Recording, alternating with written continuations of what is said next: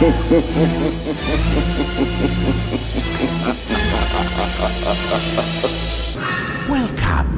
to the Cult Classic Horror Show. Every week, you can have the conversations you've always wanted to have about the films you love. Shut up! We're gonna get you. Not another peep. Get rid of your distractions and prepare yourself. Then lock your door. 5, 6, gonna crucifix. You got a big surprise coming to you. You're not going anywhere.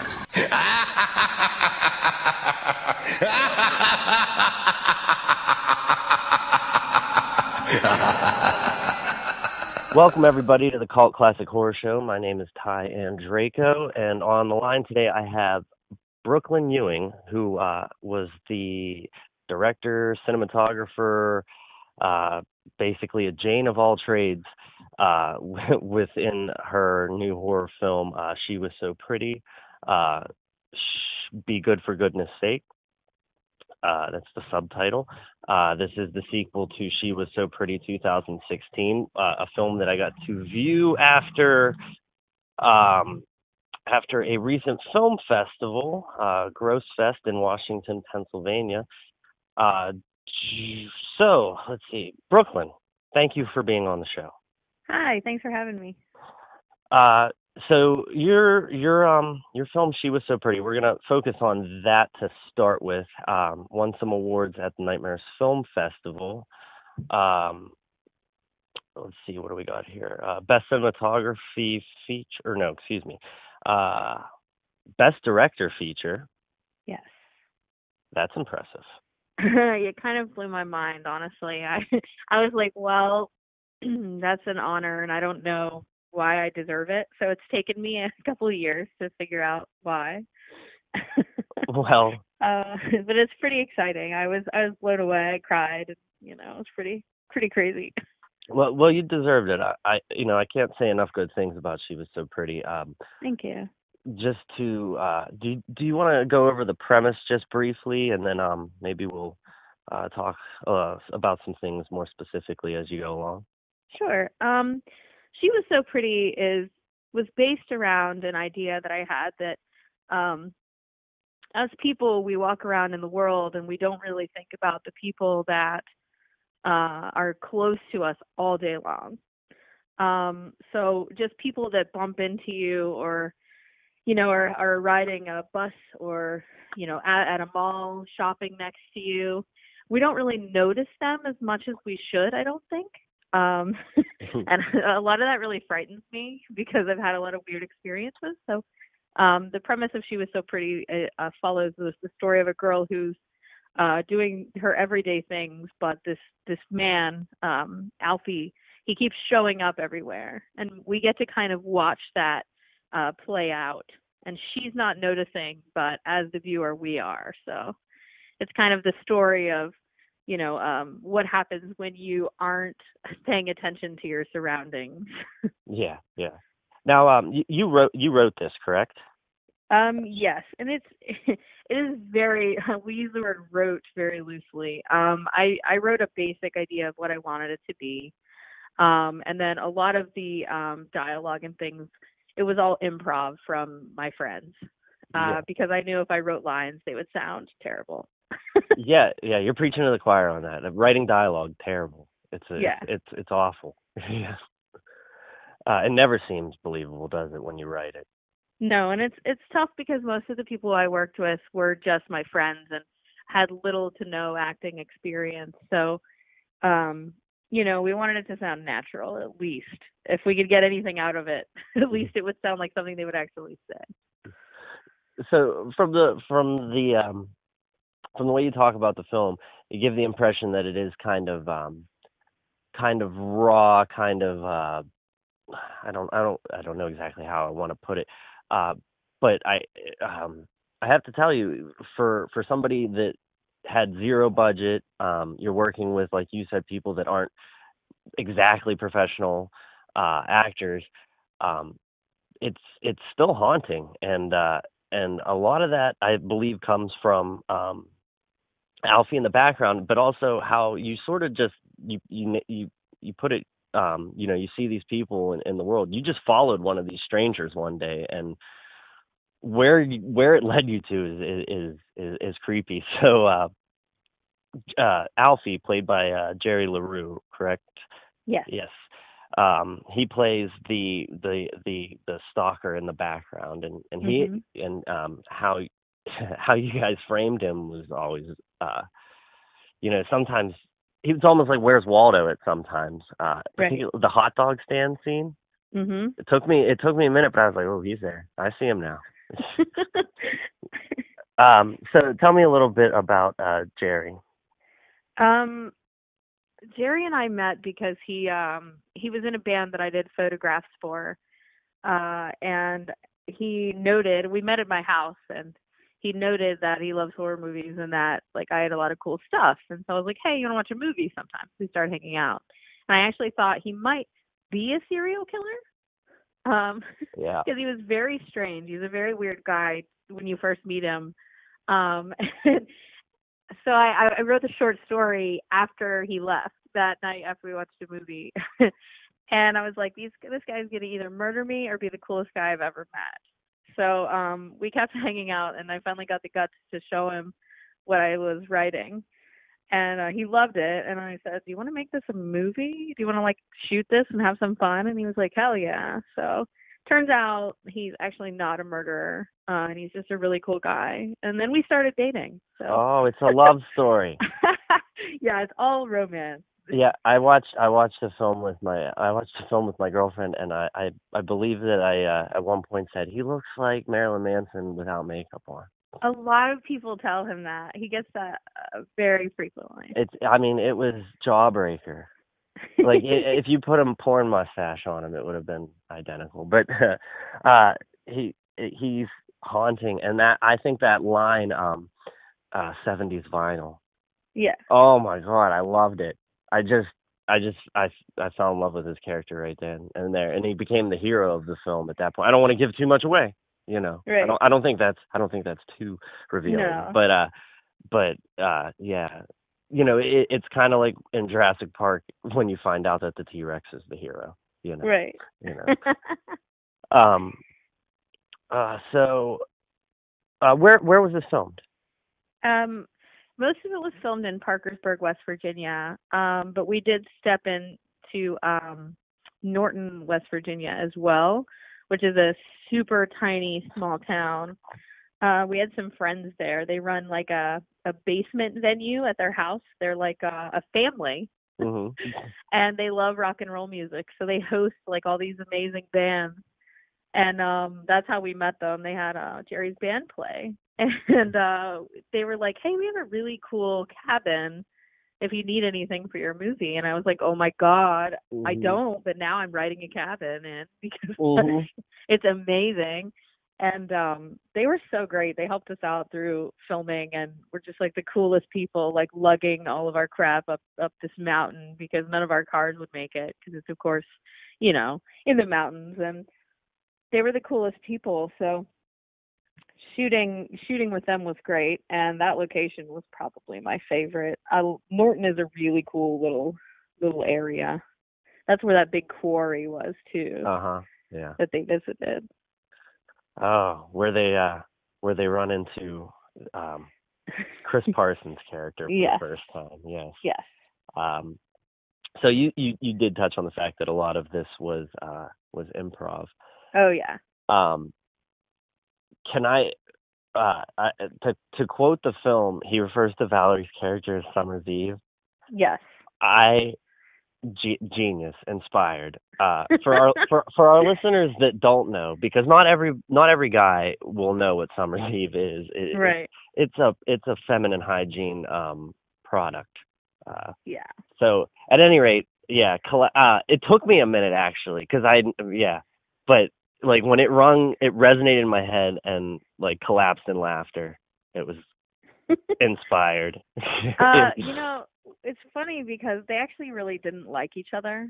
Mm.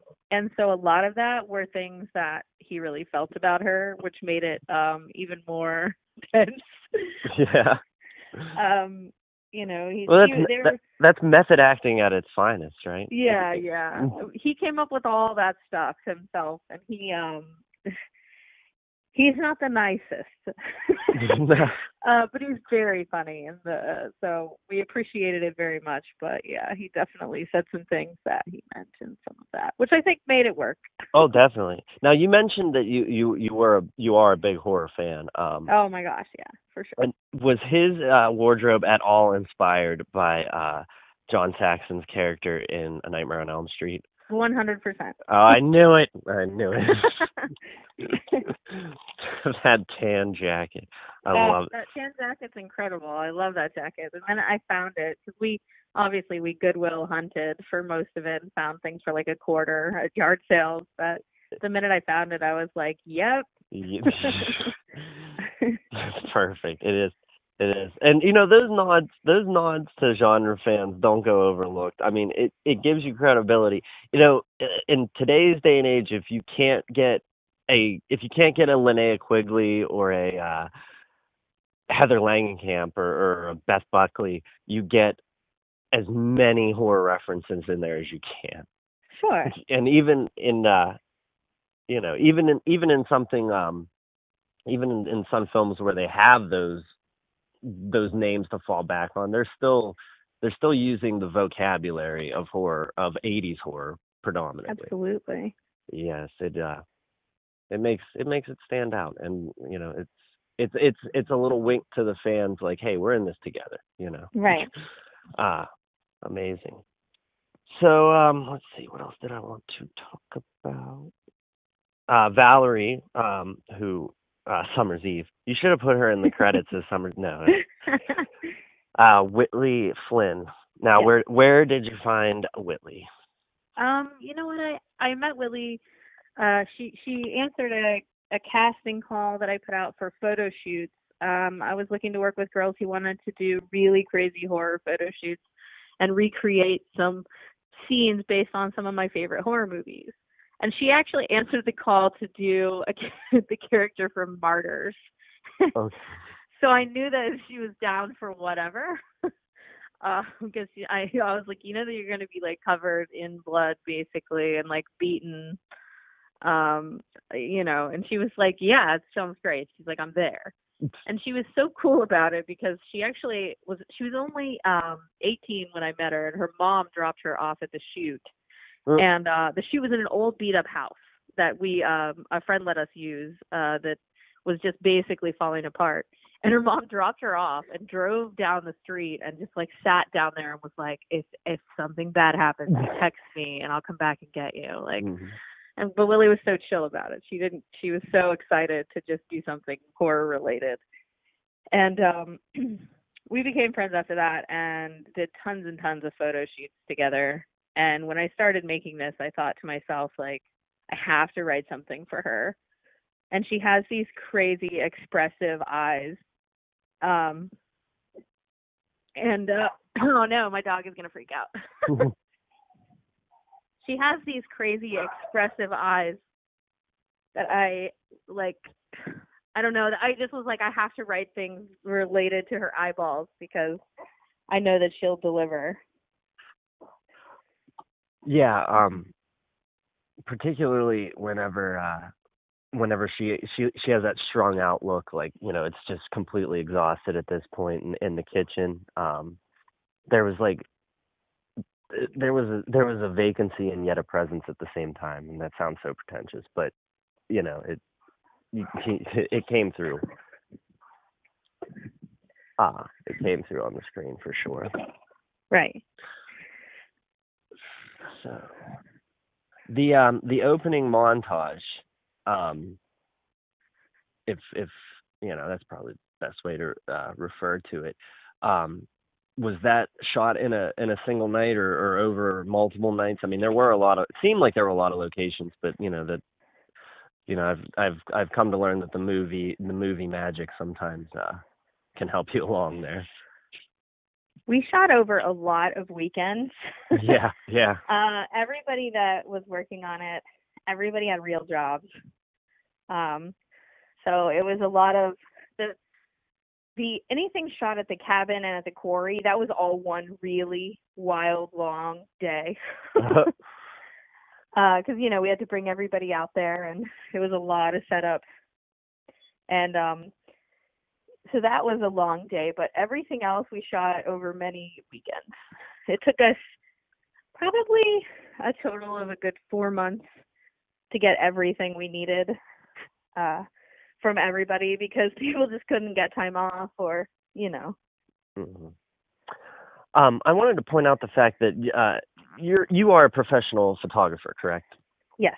And that also shows a lot in some of the scenes. There were a few that I noted that I wanted to point out in particular. One is when Alfie's walking down the street and the light flares. I believe there's like a red light and a white light behind him. Mm-hmm. And like as he steps in front of them, he blots them out. Now, how exactly is something like that achieved? Is there water on the lens? Could you go into some of the technical aspects of shooting something like that? You know what? A lot of people, I think, work too hard for a lot of that stuff. Honestly, every day of my life, I look at lighting. I look at what things look like when I drive through my own city. Uh-huh. And that's actually outside my house. So It's a spot that I know really well. Gotcha.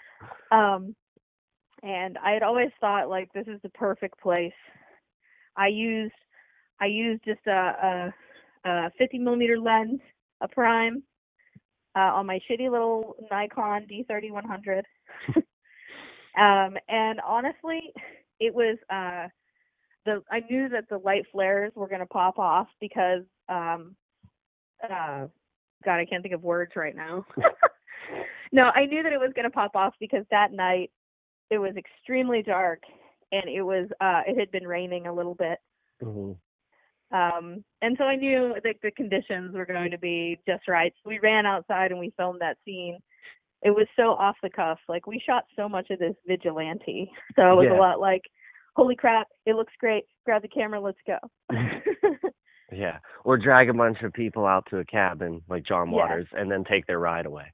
Yes. That's how he used to do it. Guerrilla filmmaking. It's the only way for me, With part 2, I got a lot more organized and it made me very miserable. Mm-hmm. Mm-hmm. Did you only want to do horror films? I mean... I have a spot in my heart for things like John Waters and other kitschy stuff like Harmony Korine, any kind of gummo type stuff, teenagers with skateboards, dramas and thrillers kind of things. I'll probably end up in that like weirdo realm at some point. Yeah, definitely. But horror is where my heart is. I mean, you're gonna end up being the female Baz Luhrmann. Yes, I'll take it. Mm-hmm. No, there's a definite style there that I watch a lot of independent horror. Whether people send it to me or whether I go to cons or film festivals like how I met you, albeit briefly. When things pop out at me, and force my hand in calling the filmmaker, and it's like, I just want to talk to you, at that point, that's when I know, that somebody has something very special. So let's talk a little bit about, you have an anthology in the works, Tales from the Creep. Can you tell us a little bit about that? Yes. So after I made She Was So Pretty 1 and 2, I kind of felt like people were starting to feel like we were one-trick ponies. So I was like, how can I prove to the world that I'm capable of all kinds of things? Mm-hmm. So I was like, well, everybody that I'd met at all these film festivals kept saying, oh, let's all get together and do an anthology. You write one, I'll write one. And I kept getting in these groups with them, and then it would just fade away. And I was like, okay, so I guess I'm going to do an anthology by myself. I was like, I've been writing all these different stories for all these different anthologies people wanted me to be a part of that never happened. So I was like, how can I tie all of them together and make them a unit? And so that's what I did. I was like, I'm going to create this world. It's going to be like a little bit like Erie, Indiana, or Goosebumps for adults. Gotcha. So it all kind of happens in the same universe. And it's called Tales from the Creep because Alfie is going to be the, introduction to each kind of story. Oh, that's awesome. Because I was like, I don't want to give up on this character because people are really into him. He's kind of, got his little tiny fan base. Oh, definitely. Without a doubt. So I was like, what if I just let him be the person that, kind of segues each film? Oh. And so that's why we went with Tales from the Creep, because everyone calls him the Creep. So I was like, that's the perfect name. And I just wanted to tell all these stories and, shoot them all so that people can see I don't just shoot like really artsy fartsy thriller horror. I want to show more gore. I want to get more wild and weird and violent, and I want to do some fun stuff with laughs, and I want to show a little bit of that we can do a little bit of everything. Well, I think I know I mentioned the cinematography of the film, but I do want to mention that it is funny. It's not like, as you referred to it as artsy fartsy. I always call it art house. It is art house, but it's good art house. Thank you. It falls in a weird spot, I think. It has its. You've carved out your own little niche. So that's Tales from the Creep, and you're currently in the early production process. So She Was So Pretty and She Was So Pretty, Be Good for Goodness Sake. Where can our fans find it? Okay, right now, sadly, we're in a weird place where we're taking down a lot of the sales. You can still buy DVD, what we call our bootleg copy, because basically we turn them out at our own house. Uh-huh. You can find those on our website starting tomorrow, and that's shewasSoPretty.com. And it's going to be a bundle package, $20 with shipping, and you get the DVD plus a poster and some other little goodies for your trouble. So tomorrow, that's August 13th. Yes. Okay. So August 13th, and it was shewasSoPretty.com. Yes. And we'll have VHS for sale and a few other items. Mm. And we also have like a custom Alfie figure that we're offering as well. So those will be available there too. That's great. So, I have to thank you for taking the time to speak with me. I'm going to make sure. I'm just going to check my notes one more time because I'm unprofessional. No, that's all right. Well, okay. So Brooklyn Ewing, I'm gonna keep an eye out. I'm sure you're gonna have some great stuff. I can't wait to see Tales from the Creep, and I actually have not seen She Was So Pretty, Be Good for Goodness Sake yet. So we're gonna need to have to talk after this and find me a copy somehow. Well, there are tons of screenings coming up in the next 3 months that are just about everywhere. Okay. So we've only announced 4, but there will be tons more. All right. Well, that sounds good. Thank you again for taking the time to speak with us. I really appreciate that. Sure. Thanks for having me. This was super fun. Awesome. All right. Well, thank you very much. We'll see you next time. All right. Thanks. Bye. Don't you blame the movies. Movies don't create psychos. Movies make psychos more creative.